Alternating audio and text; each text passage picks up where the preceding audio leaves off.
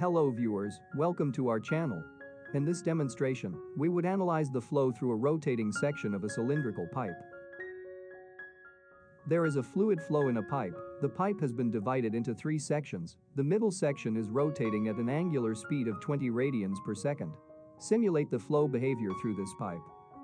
From this tutorial, you would be able to learn the application of the projection tool in surface split, sweep method meshing, Axisymmetric algorithm, adaptive meshing technique, ANSYS Fluent solver setup, moving wall boundary assignment and solver, creation of pathlines in Fluent results, CFD Post Processing. We would at first start with the creation of the geometry in the ANSYS Design Modeler. Open the ANSYS workbench, double-click on ANSYS Fluid Flow Fluent or drag it to the project schematic window. Right-click on Geometry and select New Design Modeler Geometry.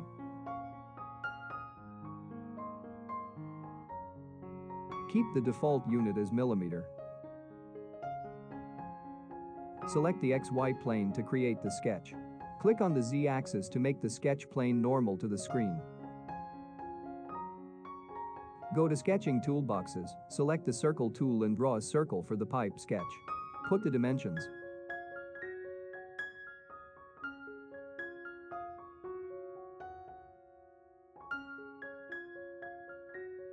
Click on Generate. Select the sketch and click on Extrude. In the geometry box, click on Apply.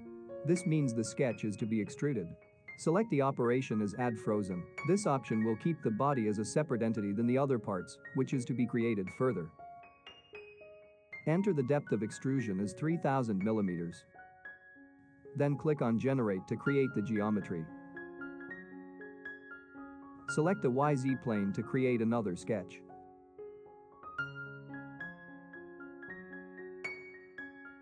Draw 2 straight lines on the plane that should be on the cylinder geometry.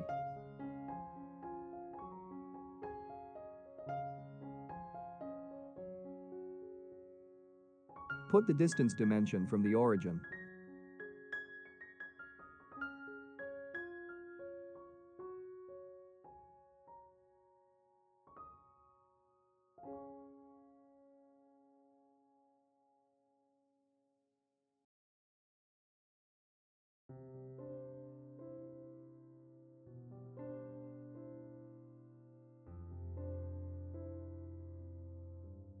Click on Generate. Go to Create menu, select Lines from Sketches. Select the lines as the base object, then click on Apply. Click on Generate. Now the sketch is converted into the line body.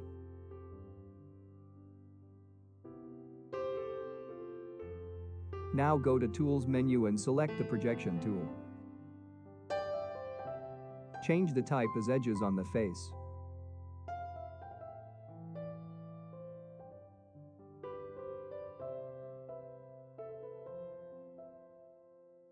Select the 2 line bodies as the edges and the cylinder face as the target surface. Select the Extend Edges option as Yes.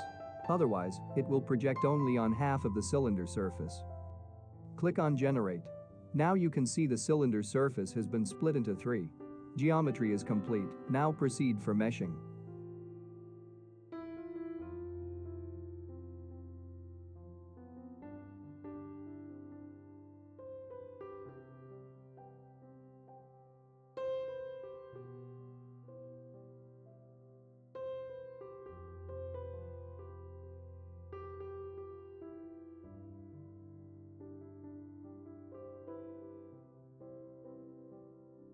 Right-click on Mesh, select Insert, then select Method.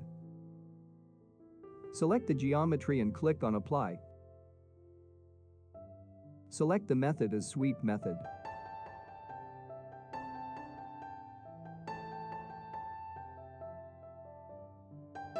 Select the Axisymmetric Algorithm. Enter the O-grid divisions as 10.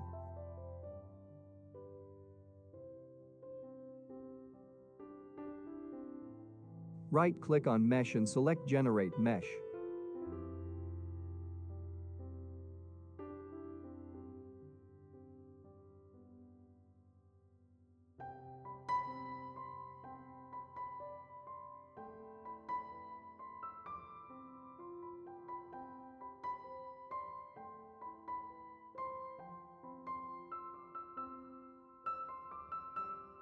To get smaller cells, turn on the default adaptive sizing option and increase the resolution to the highest value, which is 7.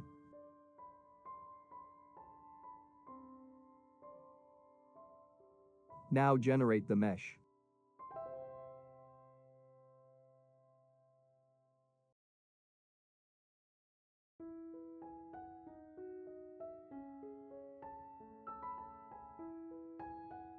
Check the mesh statistics if it's within the student version limit of 512,000 nodes or elements. Now we would assign the names to the various boundary surfaces using the Create Name Selection option. Rotate the geometry and select the end face which is nearer to the origin and name it as the inlet.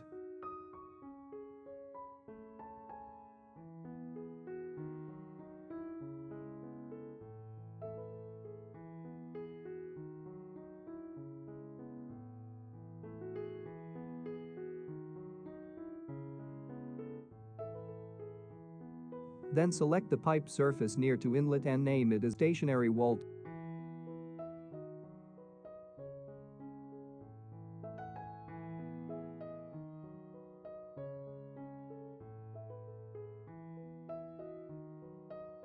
Select the middle surface and name it as the rotating wall.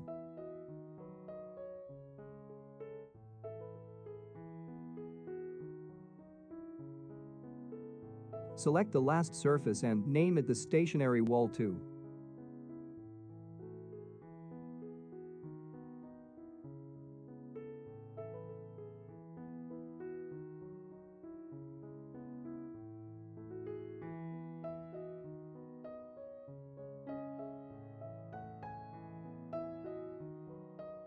Select the end face and name it the outlet.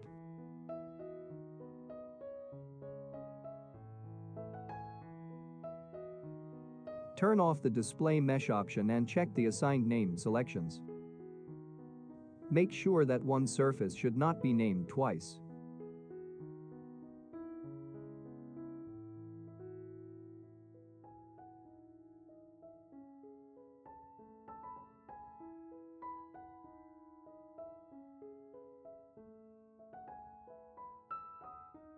Now right-click on Mesh and select Update Mesh. It would link the generated mesh with the Fluent solver.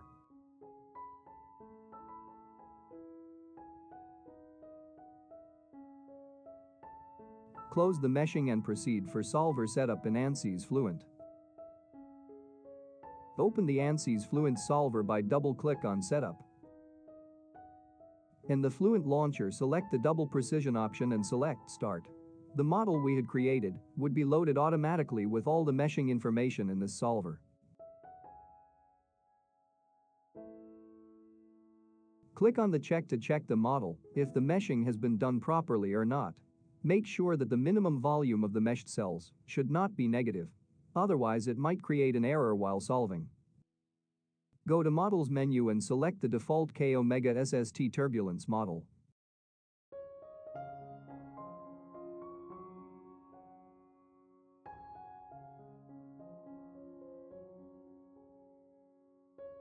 Click on Materials Outline and open the default material database. Select water as the fluid material to be used in this simulation. Click on Copy. Click on Change or Create. To assign this material to the fluid domain, we need to go to the cell zone conditions and assign the material to this domain.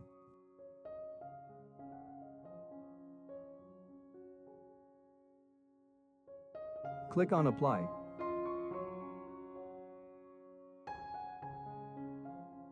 Now go to Boundary Conditions. Select the inlet.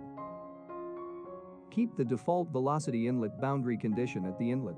Put the inlet velocity as 0.1 meters per second.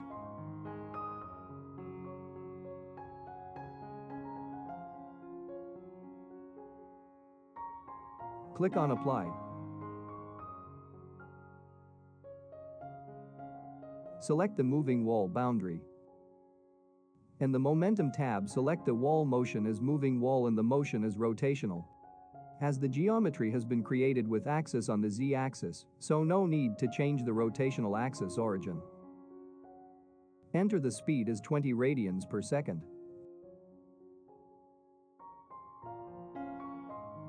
Click on Apply.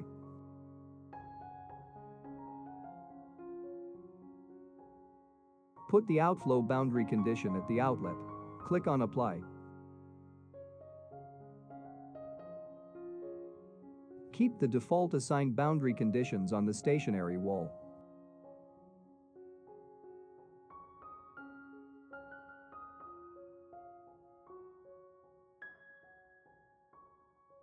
Keep the default coupled pressure velocity coupling scheme. Change the gradients to green Gauss cell based.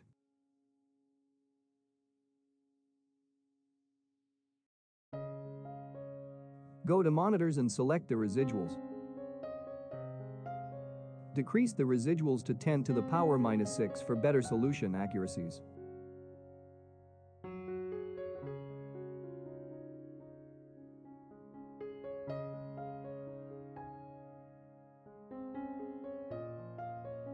Click on OK.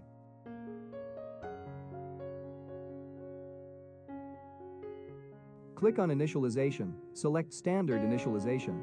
Select Compute from the inlet. Click on Initialize. Go to Run Calculation. Enter the number of iterations as 1000. Click on Calculate.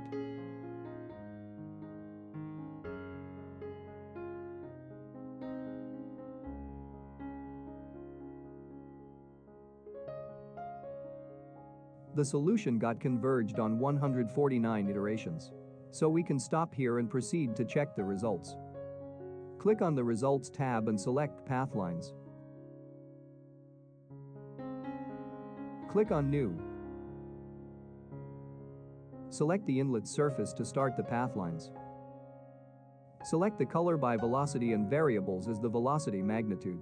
Click on Save or Display.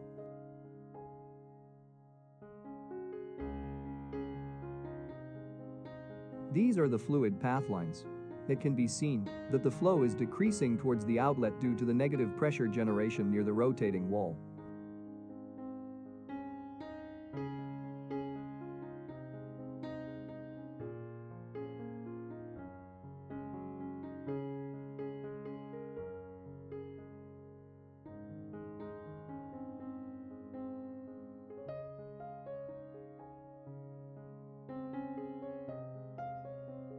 Close the Fluent and proceed for the post-processing results in CFD Post Processing. Sometimes the solution does not get updated if you close the Fluent setup directly. For that case, update the results manually by right-click on Solution and select Update.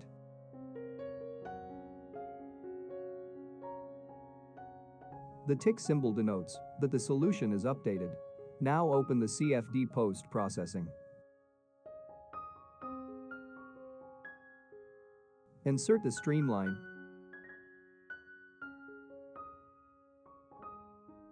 Select Start from Inlet. Select number of points as 100. Click on Apply.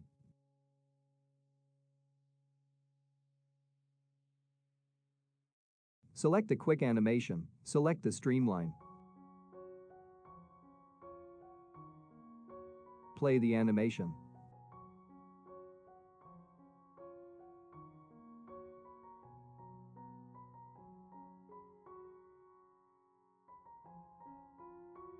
You can also save this animation video.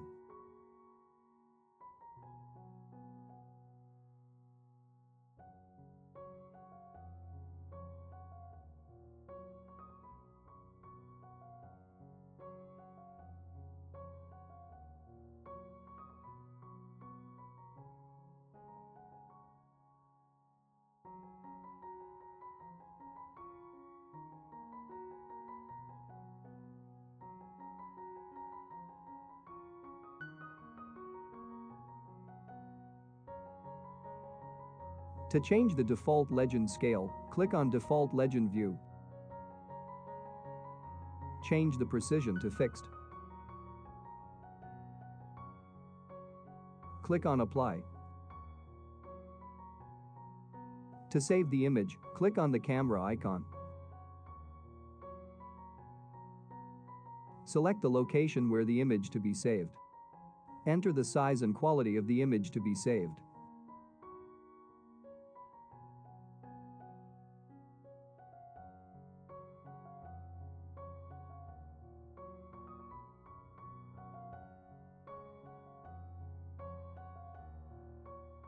Click on Save. Go to Location and insert a new plane. Select the method as is plane. Click on Apply.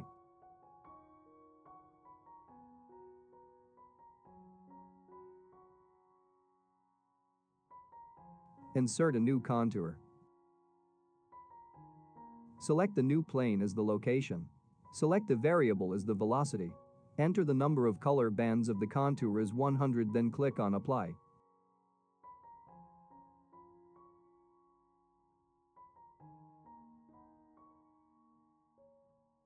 This is the velocity contour on the section plane. Similarly, you can check the contours of other variables also.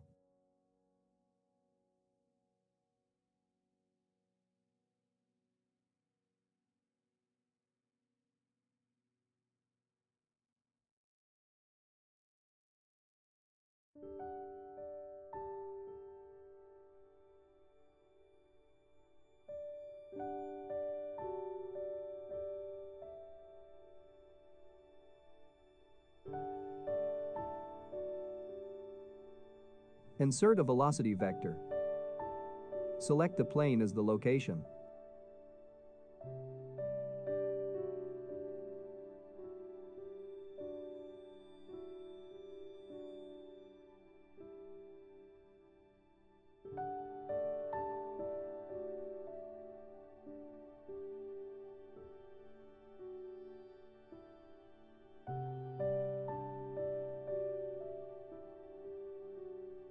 You can also change the arrow type of the vector.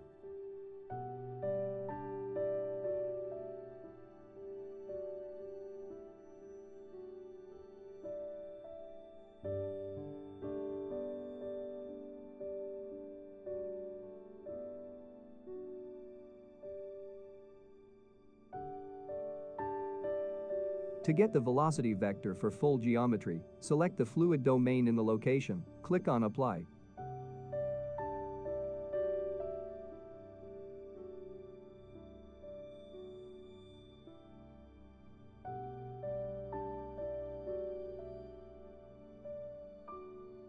With this, let's conclude this demonstration. If you have any query regarding this, then please comment below. If you like this tutorial, then please hit the like button. Please subscribe to our channel. Thank you for watching. Stay healthy, stay safe.